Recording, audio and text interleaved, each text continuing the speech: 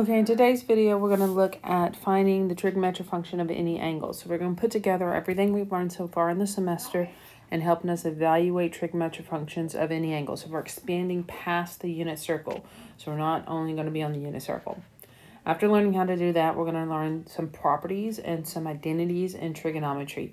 So the first ones are the even and odd properties of the trigonometric functions, and then all the fundamental trigonometric identities. So starting with our goal 1, evaluating trigonometric functions of an angle. So now we're expanding off of the unit circle. So we're going to use some of the techniques that we learned in the last class on dealing with the unit circle. But this time, our points would go farther than a radius of 1. So let's say if I have a point here, which is my x, y point. Okay, so now my length of this line segment is not necessarily 1, it's theta instead. But, I mean, it's r instead. But this angle here is our angle theta that we're looking at. Let me zoom in a little bit. That's our angle theta that we're looking at. So, given that information, since that's the point x comma y, that means I've traveled x distance on the x-axis and I've gone up a y distance. So I have a right triangle here. And so to figure out our relationship between x, y, and r, we just use Pythagorean theorem, right triangle Pythagorean theorem. So that means that if I take the leg squared plus the other leg squared, that'll give us our radius squared. So that's a fundamental. Now, if I wanted to solve this equation for r, I would take the square root of each side. Now, normally when you take the square root of each side, we will always, you always put that plus or minus here. But I'm looking at this unit circle and I'm dealing with our theta here, our angle, and our radius is a distance here. So our radius is always going to be positive. So since our radius is always positive, we don't do the plus or minus in this formula. And we just say that r is equal to the square root of x squared plus y squared. So r will always be a positive measurement by definition. So let's put this down. So let theta be an angle in standard position with xy as a point on the terminal side of theta. Then r has been defined as the square root of x squared plus y squared. So just like in our unit circle, we're going to go and we're going to figure out our sine, cosine, and tangent. So if I'm back to this angle theta in my diagram, my triangle up here, an angle theta, and I wanted to find sine of theta. Well, sine of theta, sine on right triangle trigonometry is opposite over hypotenuse. And so our opposite side is y, our hypotenuse side is r. So with the unit circle, r was 1, so we just disappeared and it became y. So sine of any angle that's not on the unit circle is not y, but y divided by r. So that's the difference in between when we're outside the unit circle. But everything else is still the same. So, cosecant is equal to 1 divided by sine. So 1 divided by y over r, this flips that over. And so my cosecant of theta is r over y. Now we'll go back to right triangle trig to find my cosine of theta. So cosine of theta is adjacent side over hypotenuse, my right triangle. So my adjacent side is x, my hypotenuse is my radius, r. So cosine of theta is x divided by r. So the reciprocal identity, secant of theta is 1 over cosine or r over x. And tangent of theta, right triangle trig, is opposite over adjacent side. So our opposite of angle theta up there in my diagram is y. My adjacent leg is x. So that stayed the same because the r, it doesn't have r in it. So that one stayed the same from our unit circle one. So tangent of theta is y over x. So that makes cotangent of theta x divided by y. This is called the definition of trigonometric functions of any angle. So these are new, I should include this, or those are new formulas to identify. So basically our radius is not 1, it is r instead. So our process of solving any angle with trigonometry given the point, xy point on the terminal angle is first we're going to plot theta in standard position. Okay, we mainly do this so that we can identify the quadrant in which our angle is located in. That gives us which trig function will be positive, which trig functions are being negative.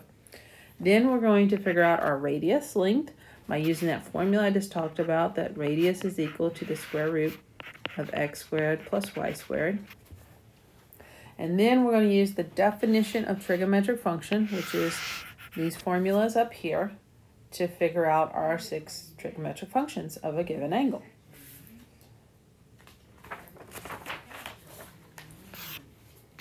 So let's try one. Let the point -3, 4 be a point on the terminal side of theta. Find the 6 trigonometric functions of theta. So step 1, sketch the angle in standard position. Okay, so the angle in standard position, initial side is on the positive x-axis.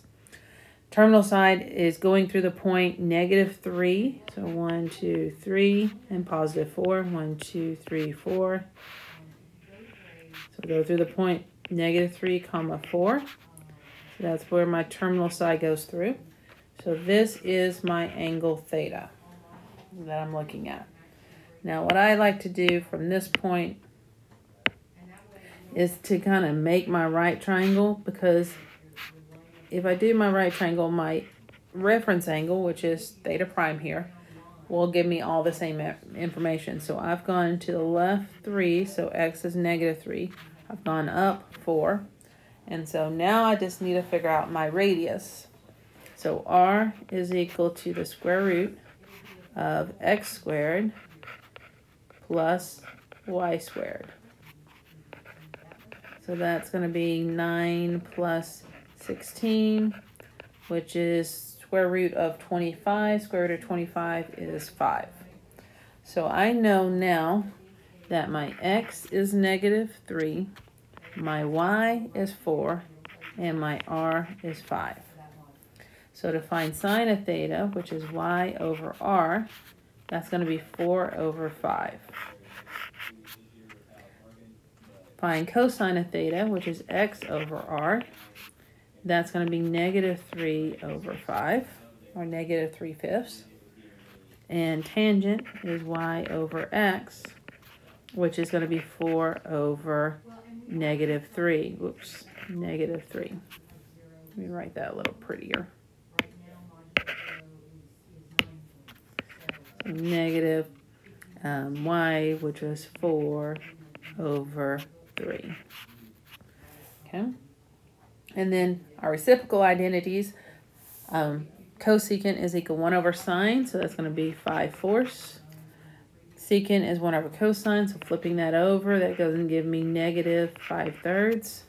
And then cotangent is 1 over tangent, so flipping that over is -3/4. And you found your 6 trigonometric functions of this angle not on the unit circle. Okay, sometimes we do have some difficulty level when you're just given just a little bit of data. You might, so let's see how we'd work a problem when we're given the tangent of theta is -5/4 and cosine of theta is positive. Find all 6 trigonometric functions. All right, so recall that tangent, let me get another color. Recall that tangent of theta, by our definition, our tangent of theta is equal to y over x.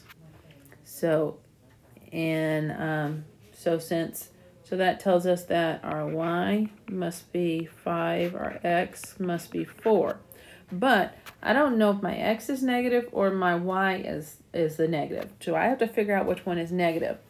And we're going to use that by the second given information and to figure out which quadrant we're in. So first off, I notice my tangent value is negative. So I have to figure out which quadrant has a tangent that is negative. Well, tangent is negative in quadrant 3, quadrant 2 and quadrant 4. And then of those two quadrants where tangent is negative, my cosine needs to be positive. Well, x is only positive in quadrant 4 of those 2 possibilities that we have. So that means that I am in quadrant 4.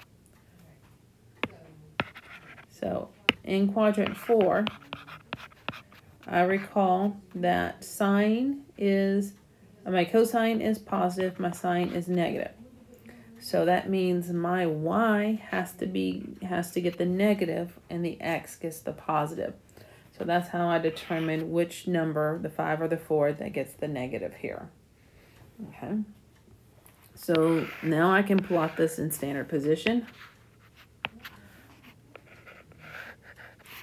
All right, so my x is gone over 4, and then I've gone down 5 on the y. This is the point 4, negative 5.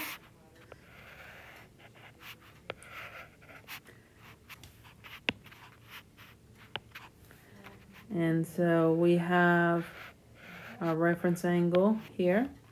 This is 4, and this is negative 5. So I need to find my r value. So r is equal to the square root of x squared plus y squared, which is 16 plus 25, which is 41. So r is equal to the square root of 41. So sine of theta is y over r. Y is negative 5. R is the square root of 41. I need to rationalize that. And I get negative 5, the square root of 41 over 41. Let me rewrite that in the answer box. So negative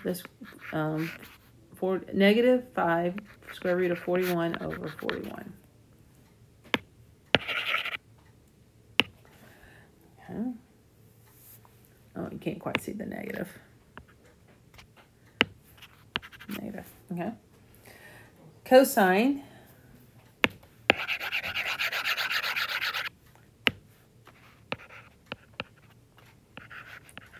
all right, so we know that cosine of theta is equal to x over r. So x is 4, r is the square root of 41. Rationalizing that denominator, we get 4 the square root of 41 over 41, which does not simplify down. And we're in quadrant 4, so cosine should be positive, and it is. So that works out great. Now, to find tangent of theta, well, sorry, we're given tangent of theta. We don't need to find it. So tangent of theta is negative 5/4. So flipping that over, that gives me negative 4/5. Now, I can flip this cosine over, 41 over 4, the square root of 41. Rationalize again.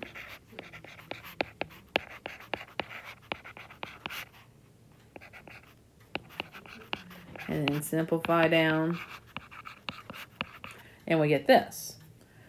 Or, instead of doing all that rationalizing work, you could go back to this unrationalized answer for cosine, which was 4 divided by square root of 41, and flip that over, which gives us square root of 41 over 4, which is the same answer. Okay, so square root of 41 over 4 is my secant.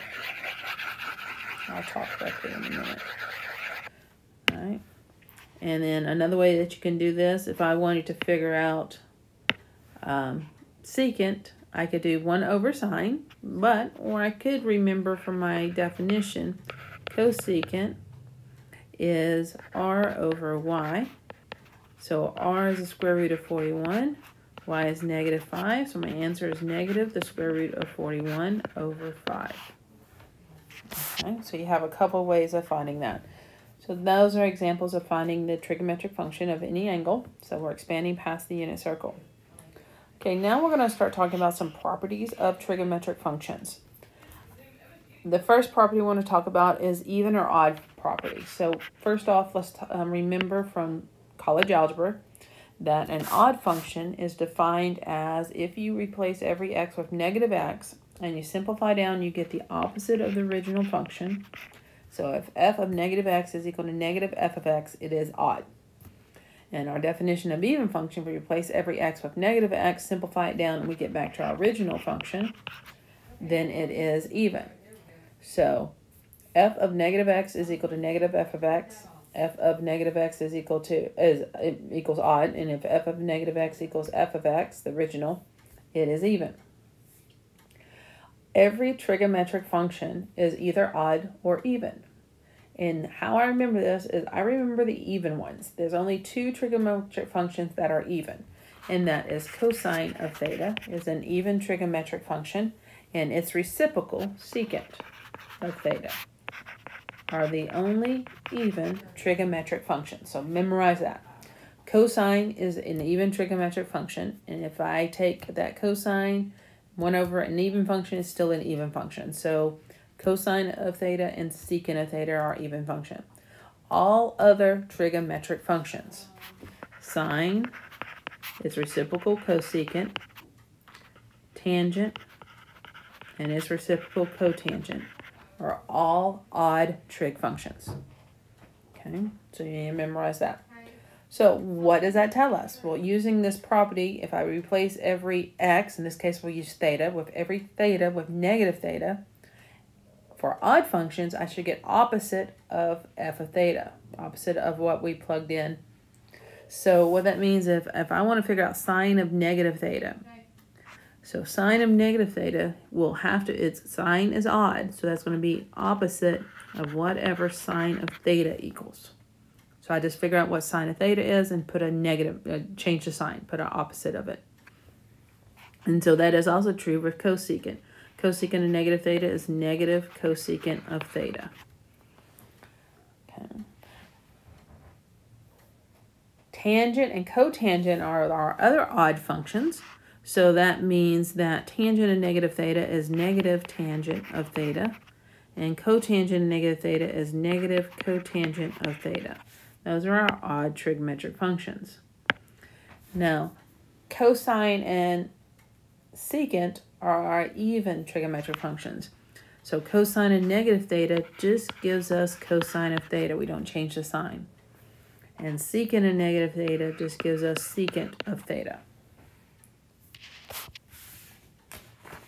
All right, so let's do an example of how we could use this. Very basics to start with here. So we're going to figure out, all we know is cosine of theta is negative 3/4. We want to figure out cosine of negative theta. So I know cosine of theta is an even function. So if cosine of theta is negative 3/4, cosine of negative theta, since they're even, has to be the same as our original function. So that our cosine has to be the same as original, because even our cosine of negative theta is equal to cosine of theta. So it's just our original back. Secant is also an even function. So if I wanted to figure out the secant of negative theta, that would be equal, so secant of negative theta, since it's even, is going to be equal to my secant of theta. Well, if cosine of theta is negative 3/4, our secant of theta is flipping that over. So our answer is negative 4/3.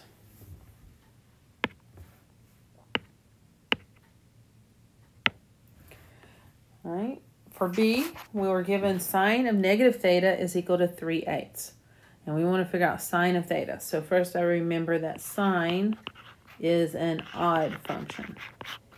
So sine of negative theta is equal to negative sine of theta. So if I want to figure out sine of theta, I take what sine of negative theta is and I do the opposite. So negative 3/8 would be my answer. And then cosecant is also an odd function. So I figure out what my cosecant of negative theta is.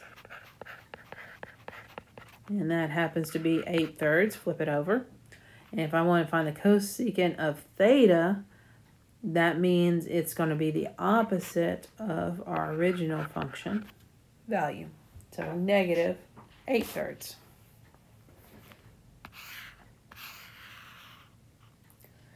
Okay, next we're going to learn the fundamental trig identities. There's 3 groups of fundamental trig identities: reciprocal identities, quotient identities, and then Pythagorean identities. Now, reciprocal identities we've already been talking about as we've gone through these angles of the unit, all 6 trigonometric functions of the unit circle, and we did it earlier today, but I didn't formally write it down, so I'm going to formally write it down. The reciprocal identities is just our definition what cosecant is, and secant and cotangent. Cosecant of theta, by definition, is 1 over sine of theta. So that is a reciprocal identity. Cosecant is equal to 1 over sine of theta. Secant, of course, is 1 over cosine of theta. And cotangent is 1 over tangent of theta. That's how we're being able to flip them over when we're working out these the 6 trigonometric functions so far. Okay. Another one that we haven't talked about much, or we've used a little bit but not very often, is what's called the quotient identities. And it's called quotient because you take a trig function divided by a trig function. So another way that I can rewrite tangent of theta is, remember, tangent by definition is y over x. And on the unit circle, y is the same as sine, x is the same as cosine. So our quotient identity for tangent of theta is equal to the sine of theta divided by the cosine of theta. And cotangent is x over y. X is cosine, y is sine. So our quotient identity for cotangent of theta is cosine of theta divided by sine of theta.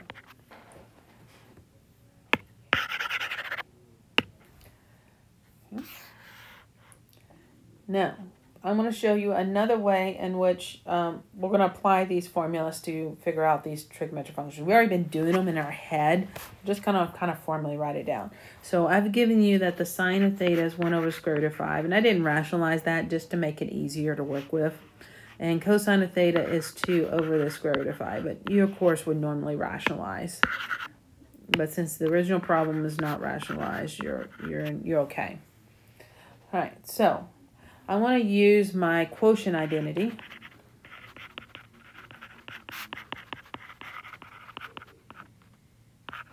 That tangent of theta is equal to sine of theta divided by cosine of theta to figure out my tangent of theta here. So I gave in that sine was 1 over square root of 5. Cosine is 2 over the square root of 5. So 1 over square root of 5 times by square root of 5 over 2. Which gives us 1/2. Okay, tangent of theta is 1/2 using that kind of identity. Okay, now I'm going to use my reciprocal identities.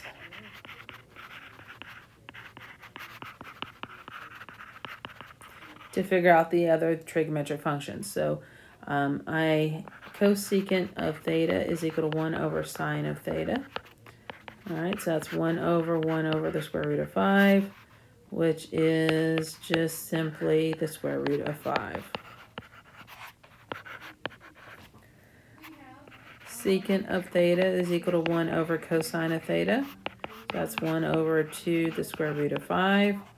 So flipping that over gives us square root of 5 over 2. So we've been doing these, but we've been doing them in our head, not writing them down as the formal process of what we're doing. The only reason I'm kind of writing them down now is when we get to solving trigonometric equations and verifying trig functions, trig identities, we'll need to be able to work with these formulas. So we're going to start being able to thinking about those formulas. And so cotangent of theta, I'm going to use my quotient identity for this one, and that's cosine of theta divided by sine of theta. So cosine of theta is 2 the square root of 5. Divide, which I'm going to flip and multiply, sine of theta, which gives us 2. Okay, so we kind of been using those, but you'll see the working of them a little bit more as we go along in the unit. Okay, remember I said the fundamental there are 3 types of fundamental identities. We have our reciprocal identities, our quotient identities, and our last one is our Pythagorean identities. So this Pythagorean identities comes back to the idea of a Pythagorean theorem. With right triangle trig, we have x squared plus y squared equals r squared. you know, we did that formula in order to find our R in here at the very beginning, when we had to find R is what R is equal to when we're finding the trigonometric function of any angle. Well, let's go to the unit circle. If I move to the unit circle, radius is now equal to 1. So I have x squared plus y squared equals 1. Well, remember, x is corresponding to our cosine, and y corresponds to our sine. And so this is our first Pythagorean identity, but for some reason, and I'm not sure why, we always write sine first. So we have our Pythagorean identity is sine squared theta plus cosine squared theta is equal to 1. I don't know why you always see it that way written in books, because it really doesn't matter which way it is, because addition is commutative property. It doesn't matter which way you write it. Okay, so that's our first Pythagorean identity. That's the fundamental. If you memorize that one, you'll be able to figure out the other two Pythagorean identities just by working with this one here. So to figure out the next fundamental trig identity, the next Pythagorean identity, I'm going to divide each side of this equation by sine squared. So sine squared divided by sine squared is 1.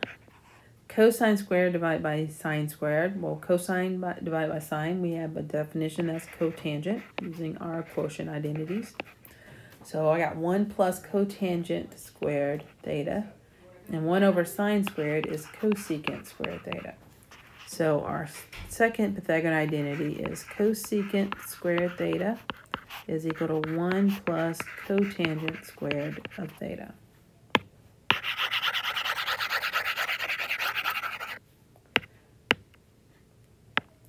And then our last trigonometric identity, I'm going to go back to the first Pythagorean identity. Like I said, this is the only one you have to memorize. And then you can calculate or figure out the other ones if you know how to find these other two. So if sine squared theta plus cosine squared theta equals 1, now I'm going to divide each side by cosine squared. You know, I can divide, if I divide each side by the same thing, I'm not changing the equation any.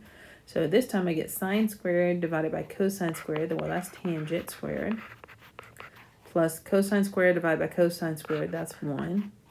And 1 over cosine is secant, so that'd be secant squared. So our third Pythagorean identity formula is secant squared of theta is equal to tangent squared of theta plus 1. And these are the 3 Pythagorean identities that you just start getting used to and knowing. And we'll work with those in a little bit more detail as we go on. So given that sine of theta is equal to 1/3 and cosine of theta is negative, use the fundamental identities to find the exact value of each of the remaining 5 trigonometric functions.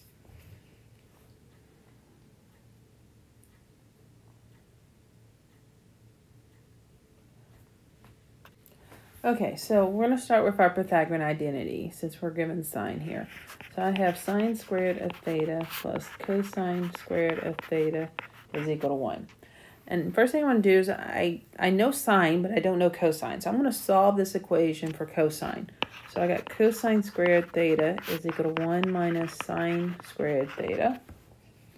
And so cosine squared theta is going to be equal to plus or minus the square root of 1 minus sine squared theta. Well, I know that sine is equal to 1/3. So I'm going to minus 1/3. And that third needs to be squared. So that's going to be 1/9.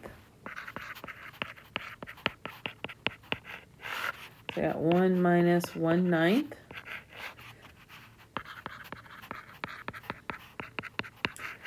And so 9, that's 8/9.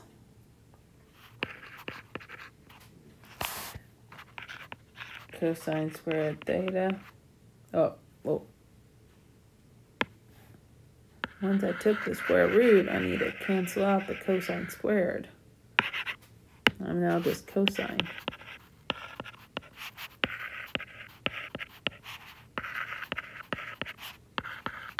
I took the square root, so I got rid of that. All right, so we know cosine of theta is either going to be positive or negative. The square root of 8 over the square root of 9, which is 3. And square root of 8 will simplify down to 2, the square root of 2 over 3. And then I asked myself, okay, I was given that cosine is negative. So that means I would write the negative answer, negative 2, the square root of 2 over 3. So I figured out my cosine, I was given my sine. And so tangent again is equal to sine of theta over cosine of theta. Sine is 1/3. Cosine is negative 2, the square root of 2 over 3. So tangent of theta is going to be equal to 1/3 times by negative 3 divided by 2, the square root of 2, which is negative 1, 2, the square root of 2, rationalizing that. And I end up with negative square root of 2 over 2 times 2, which is 4. So negative square root of 2 over 4 would be our tangent. And then